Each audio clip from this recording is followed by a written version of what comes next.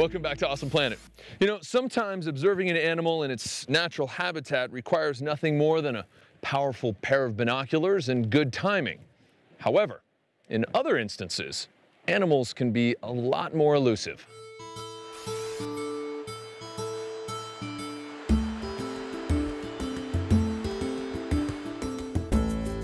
The Citizen Wildlife Monitoring Project is run by volunteers, basically.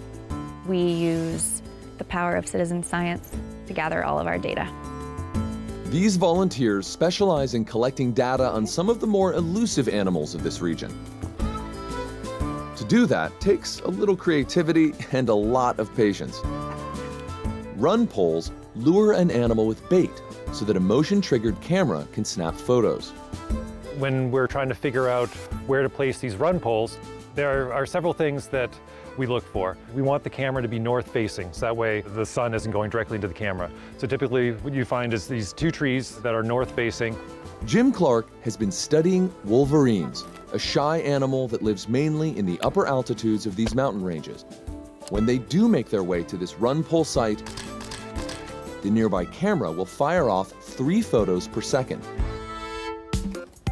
The bait station may seem to be set a little high, but there's a reason for the raised platform. Oftentimes we're checking these in the wintertime.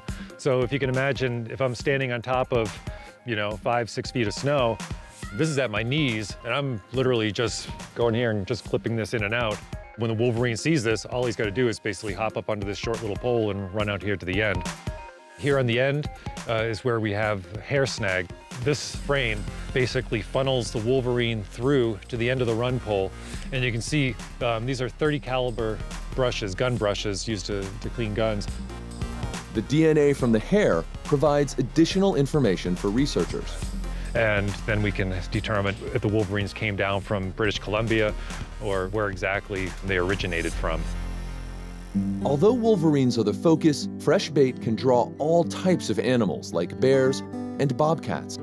The images Jim and Aaliyah discover capture moments they'd be unlikely to witness naturally. And combined with the DNA sampling, the Citizen Wildlife Monitoring Project provides important information about the behavior of wildlife to local and state officials. We can use this information to help with the land planning process, where if people say, well, there's no value to that land because, well, there's no animals there, we can have documented proof that, well, yes, there are wolves here, there are wolverines, there are bears.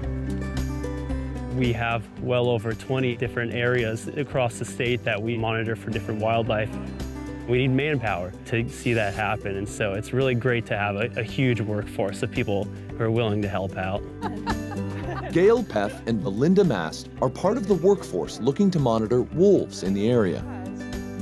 The Citizen Wildlife Monitoring Project has provided a chance for them to get involved in a way they never anticipated.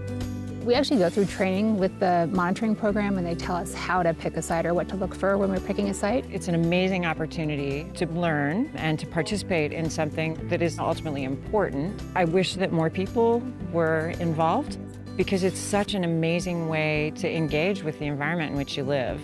It gives you a whole new appreciation for where you are and how all of the systems connect.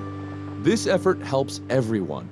The state and local agencies that receive valuable information, the animals that benefit from the resulting protection, and the volunteers that put their time and energy into a great cause. Citizen science is a great way to get the community involved and educate people who don't choose a career in conservation. The fact of the matter is, there aren't enough scientists out there to cover the kind of territory that we would like to cover. And it's nice to know that we can take a day and actually really assist in forwarding that science or moving it forward with no technical background. I think it's about paying it forward. Be able to help protect and maintain these forests so that when my kids grow up and hopefully my grandkids, I'll be able to hike and take them to the same places that I've been and see the same things.